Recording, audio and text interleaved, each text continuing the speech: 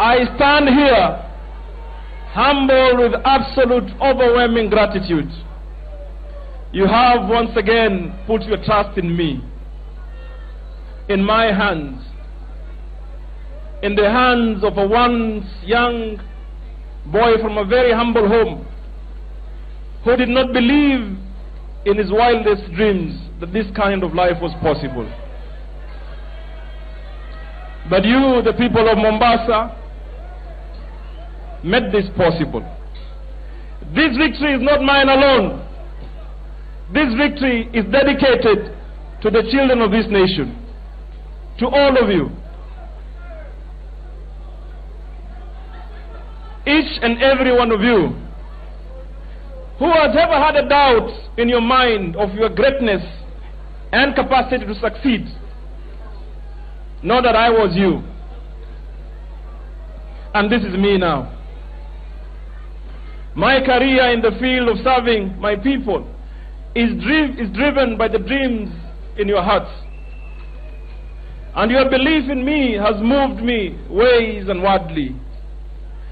I can safely say to you, my people, now, that you believe in me in the way I believe in you. And my journey will be your journey. Our mother Mombasa continues to be a major contributor to the greatness of Kenya, but has unfortunately been exploited and treated poorly over the years. It is no secret that Mombasa is ready to take off, if only we could pull together. We are all stakeholders in the growth and the management of our affairs. We have taken in so much pain, both tangibly and figuratively. But over 4.5 years, we have fought and faced for the dignity and the well-being of Mombasa and its inspiring people. We have worked tirelessly, side by side, with many talented, intelligent individuals from different walks of life, different backgrounds, every single day to undo all the injustice that has been thrown onto our county. And there have been obstacles. From port activities being moved to Naivasha, I stood firmly against it to protect your jobs.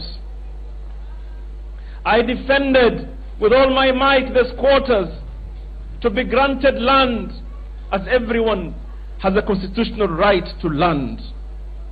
I withstood humiliation, my accounts being frozen, bodyguards withdrawn, armed forces ordered to intimidate me. I have been forced in and out of courts for the past 4 years. All this and more would have taken a toll on me. But the strength and the perseverance and the undying power of my people reflected on me.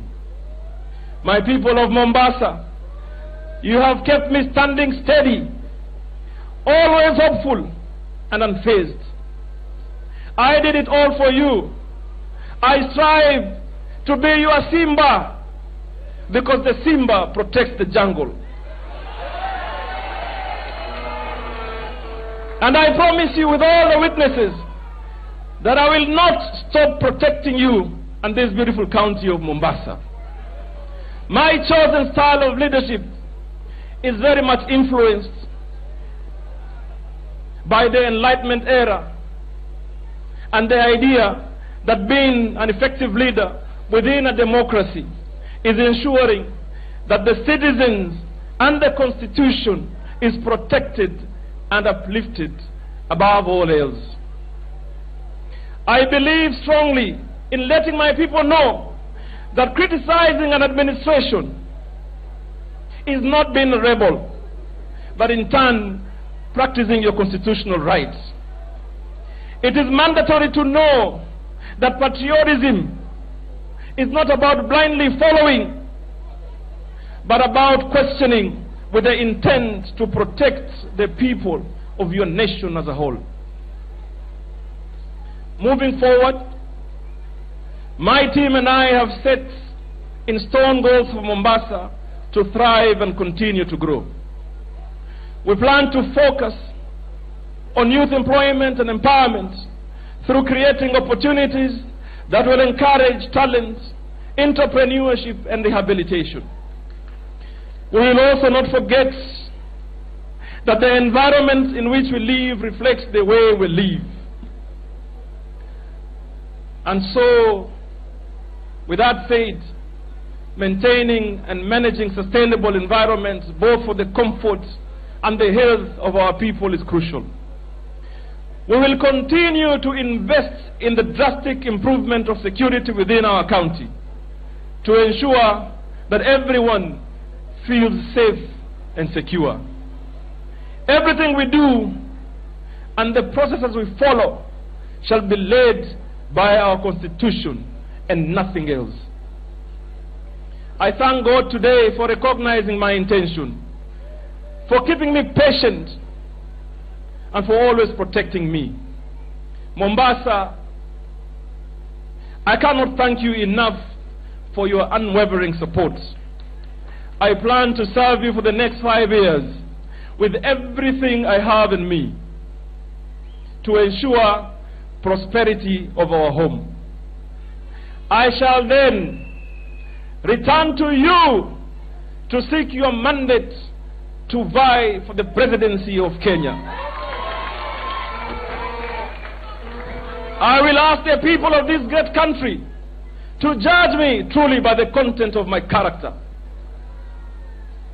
and not along the tumultuous line of tribal divide, religion, or anything that has caused catastrophes across our country.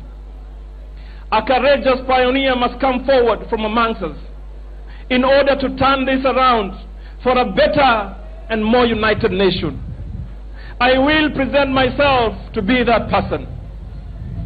This ambition is deeply rooted in the notion that I find to be ever true, that all our children, girls and boys, no matter what tribe, what religion and social standing, can be the forward-thinking leaders of this country.